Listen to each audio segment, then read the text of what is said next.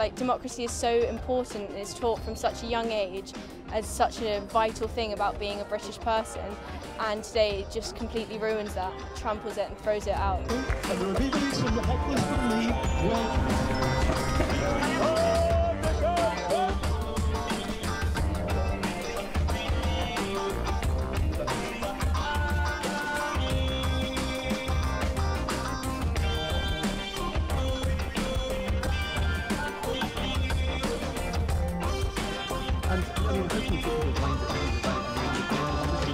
The government will obviously obey the law, but actually the people who want to remain in the European Union need to stop talking in code and to be honest. They're not worried about no deal, they just don't want to leave the European Union, and they want to frustrate our departure from the European Union by any means necessary.